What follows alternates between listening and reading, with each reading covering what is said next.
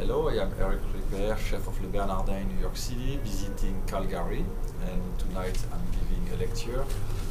I'm going to answer a few of the questions that are in this magic hat. So question number one, let's see, it's from Bar. Does searing beef prior to cooking actually work to preserve the juicy, thereby making a more tender, juicy serving? Yes, you have to sear the beef because you are going to encase the juice inside the flesh, and you are going to give a nice crust to your steak or to the piece of meat that you are cooking. So therefore, it's a must to have a very hot pan when you begin to sear, or very hot flat top or whatever utensils you use, and not to touch the meat until you see that nice crust, and then you flip it and do exactly the same, and then you will have a very nice juicy piece of meat. So we are going to answer another one. Let's see. So this one is from Liane, and she's asking me, when you are in Calgary, what food are you most looking forward to eating? Well, in the world, it's two kinds of food. It's the good food and the bad food.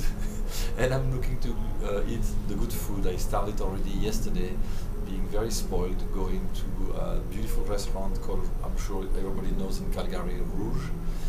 And I ate and tasting menu with many dishes, beautiful Canadian wines, and it's not over.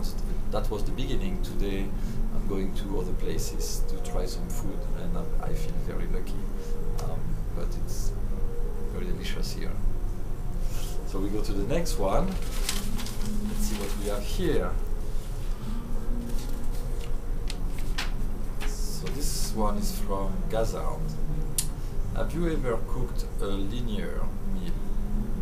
Or have you ever cooked a linear meal where the flavors are intended to be tested in a specific order? Yes.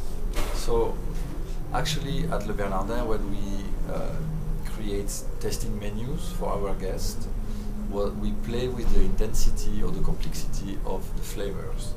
And therefore, you always start with something that is kind of simple and not too spicy, and then we build flavors on top of it with the next dish, and the next dish is a bit more complex, and toward the end is when you have the most complexity, the most richness in the food, and sometimes the most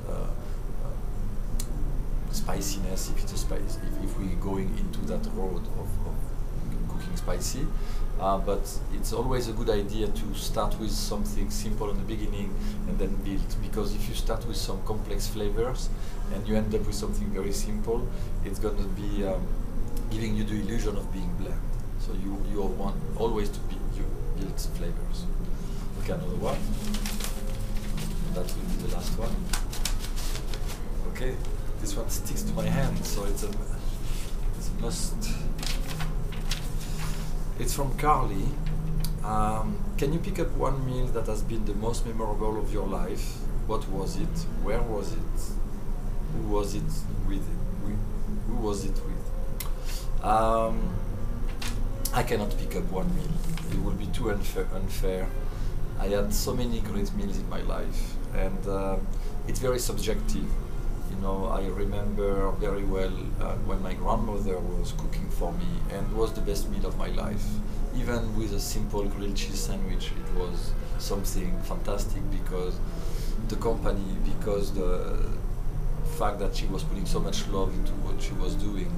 A simple grilled salad by my other grandmother was an amazing experience. Of course, I have been to great restaurants in the world, and I have the luck to know many chefs, and I'm spoiled when I go to restaurants and I have fantastic meals, but I cannot choose one. It would be unfair. My mother also is a very good cook, and I had many great meals with her, especially during holidays. I have great meals all over and all the time, so I'm sorry, but I cannot pick one. but I'm still lucky.